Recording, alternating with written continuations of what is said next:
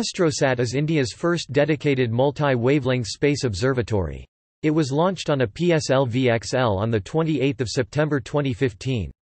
With the success of this satellite, ISRO has proposed to launch ASTROSAT-2 as a successor for Astrosat when nears its 5-year lifespan.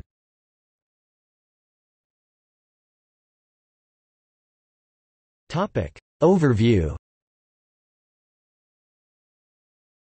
After the success of the satellite-borne Indian X-ray Astronomy Experiment (IXAE), which was launched in 1996, the Indian Space Research Organisation (ISRO) approved further development for a full-fledged astronomy satellite, Astrosat. In 2004, a number of astronomy research institutions in India and abroad have jointly built instruments for the satellite. Important areas requiring coverage include studies of astrophysical objects ranging from nearby solar system objects to distant stars and objects at cosmological distances, timing studies of variables ranging from pulsations of hot white dwarfs to those of active galactic nuclei can be conducted with Astrosat as well, with timescales ranging from milliseconds to days. Astrosat is a multi-wavelength astronomy mission on an IRS-class satellite into a near-Earth, equatorial orbit. The 5 instruments on board cover the visible 320 to 530 nanometers, near UV 180 to 300 nanometers, far UV 130 to 180 nanometers, soft X-ray 0.3 to 8 keV and 2 to 10 keV, and hard X-ray 3 to 80 keV and 10 to 150 keV regions of the electromagnetic spectrum.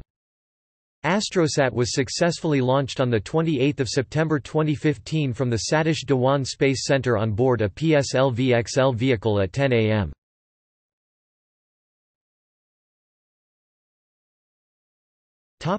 Mission.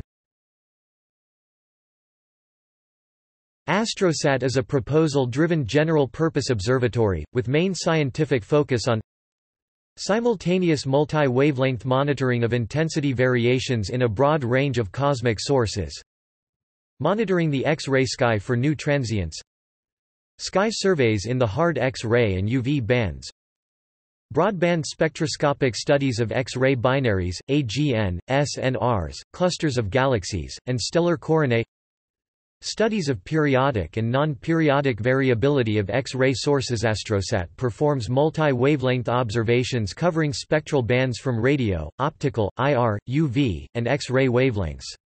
Both individual studies of specific sources of interest and surveys are undertaken. While radio, optical, and IR observations would be coordinated through ground-based telescopes, the high-energy regions, i.e., UV, X-ray and visible wavelength, would be covered by the dedicated satellite-borne instrumentation of Astrosat. The mission would also study near-simultaneous multi-wavelength data from different variable sources. In a binary system, for example, regions near the compact object emit predominantly in the X-ray, with the accretion disk emitting most of its light in the UV, optical waveband, whereas the mass of the donating star is brightest in the optical band. The observatory will also carry out low to moderate resolution spectroscopy over a wide energy band with the primary emphasis on studies of X-ray emitting objects, timing studies of periodic and aperiodic phenomena in X-ray binaries, studies of pulsations in X-ray pulsars, quasi-periodic oscillations, flickering, flaring, and other variations in X-ray binaries, short and long-term intensity variations in active galactic nuclei, time lag studies in low, hard X-rays and UV, optical radiation, detection and study of X-ray transients. In particular, the mission will train its instruments at active galactic nuclei such as that of the core of the Milky Way, which are believed to contain supermassive black holes.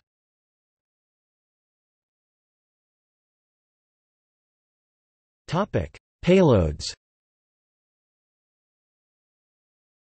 The scientific payload contains 6 instruments. The Ultraviolet Imaging Telescope (UVIT) performs imaging simultaneously in 3 channels: 130 to 180 nanometers, 180 to 300 nanometers, and 320 to 530 nanometers. The 3 detectors are vacuum image intensifiers manufactured by Photech, UK. The FUV detector consists of a CSI photocathode with a magnesium fluoride input optic, the NUV detector consists of cesium telluride photocathode with a fused silica input optic, and the visible detector consists of an alkali antimonide photocathode with a fused silica input optic. The field of view is a circle of approximately 28 diameter and the angular resolution is 1.8 for the ultraviolet channels and 2.5 for the visible channel. In each of the three channels a spectral band can be selected through a set of filters mounted on a wheel. In addition, for the two ultraviolet channels a grating can be selected in the wheel to do slitless spectroscopy with a resolution of approximately 100. The primary mirror diameter of the telescope is 40 cm. The Soft X-ray Imaging Telescope (SXT) employs focusing optics and a deep depletion CCD camera at the focal plane to perform X-ray imaging in the 0.3 to 8.0 keV band.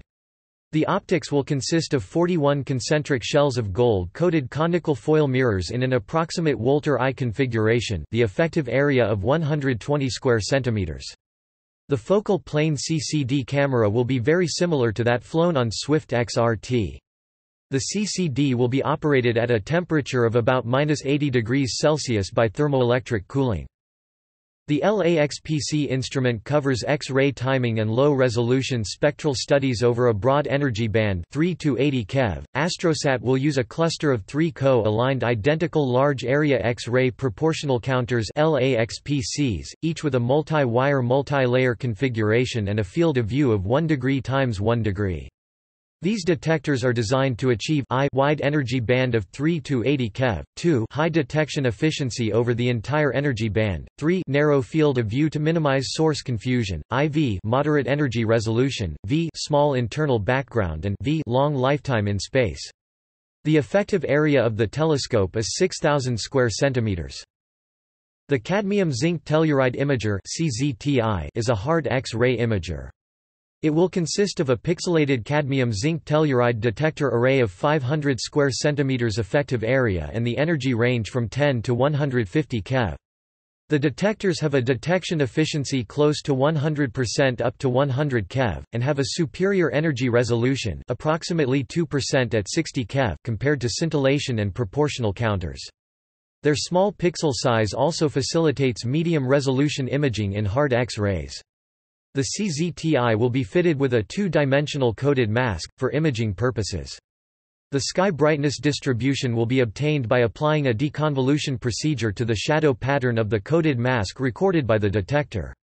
Apart from spectroscopic studies, CZTI would be able to do sensitive polarization measurements for bright galactic X-ray sources in 100 to 300 keV.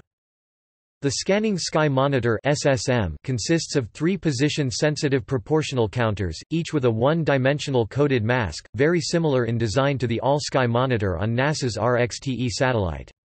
The gas-filled proportional counter will have resistive wires as anodes. The ratio of the output charge on either ends of the wire will provide the position of the X-ray interaction, providing an imaging plane at the detector. The coated mask, consisting of a series of slits, will cast a shadow on the detector, from which the sky brightness distribution will be derived.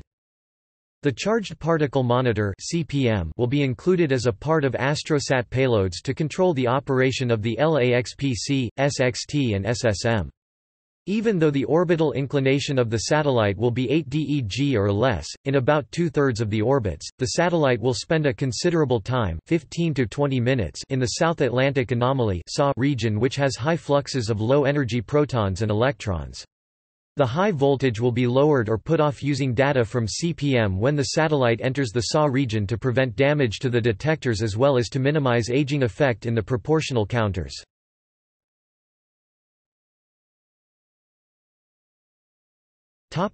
Ground support. The Ground Command and Control Center for Astrosat is the ISRO Telemetry, Tracking and Command Network (ISTRAC), Bangalore, India. Command and control of the spacecraft, and scientific data downloads will be possible during every visible pass over Bangalore. 10 out of 14 orbits per day will be visible to the ground station. The satellite is capable of gathering 420 gigabits of data every day that can be downloaded during the 10 visible orbits by the Tracking and Data Receiving Center of ISRO in Bangalore. A third 11-meter antenna at the Indian Deep Space Network (IDSN) became operational in July 2009 to track Astrosat.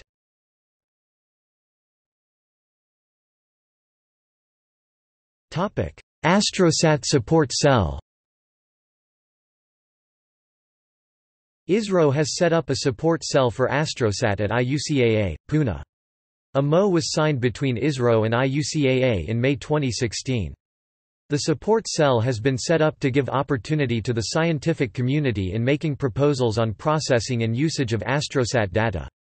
The support cell will provide necessary resource materials, tools, training and help to the guest observers.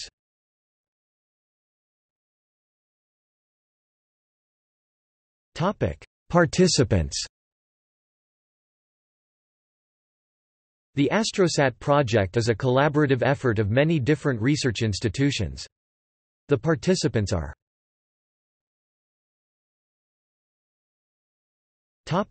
Timeline.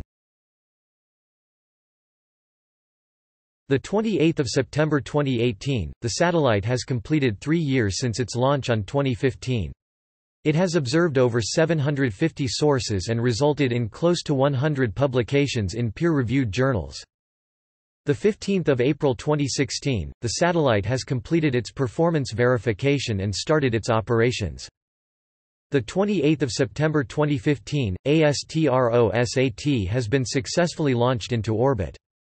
10 August 2015, all tests passed. Pre-shipment review successfully completed. 24 July 2015, thermovac completed. Solar panels attached. Start of final vibration tests. May 2015, the integration of Astrosat is complete and final tests are underway. ISRO issued a press release stating that, "The satellite is planned to be launched during the second half of 2015 by PSLV-C-34 to a 650 km near equatorial orbit around the Earth." April 2009, scientists from Tata Institute of Fundamental Research have completed the developmental phase of complex science payloads and have begun integrating them before delivery of the 1,650 kg satellite Astrosat. The challenges in the design of payloads and attitude control system have been overcome, and in a recent review committee meeting, it was decided that the delivery of the payload to the ISRO Satellite Center will begin from the middle of 2009 and continue until early 2010 to enable the launch of Astrosat in 2010 using ISRO workhorse PSLV-C-34. Two of the instruments were harder to complete than expected. The satellite's soft X-ray telescope proved to be a huge challenge that took 11 years.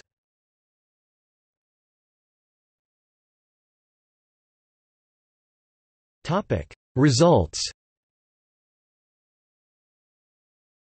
A gamma-ray burst was detected by Astrosat on 5 January 2017. There was a confusion whether this event was related to the gravitational wave signal detected by LIGO from the black hole merger event GW170104 on 4 January 2017. Astrosat helped in distinguishing between the two events.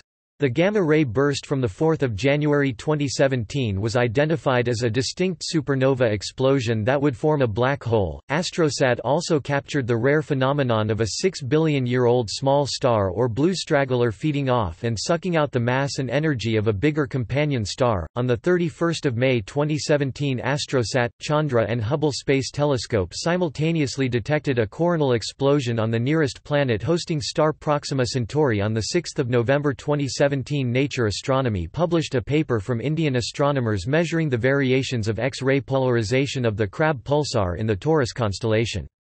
This study was a project conducted by scientists from Tata Institute of Fundamental Research, Mumbai, the Vikram Sarabhai Space Centre, Tiruvananthapuram, ISRO Satellite Centre Bengaluru, the Inter-University Centre for Astronomy and Astrophysics, Pune, and the Physical Research Laboratory, Ahmedabad. In July 2018, Astrosat has captured an image of an special galaxy cluster that is more than 800 million light-years away from Earth. Named Able 2256, the galaxy cluster is made of 3 separate cluster of galaxy that are all merging with one another to eventually form a single massive cluster in the future. The 3 massive cluster contain more than 500 galaxies, and the cluster is almost 100 times larger and more than 1500 times massive as our own galaxy.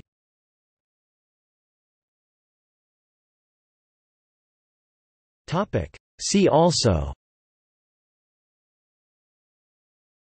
Indian Astronomical Observatory, ISRO, Ultraviolet astronomy, X-ray astronomy, List of space telescopes.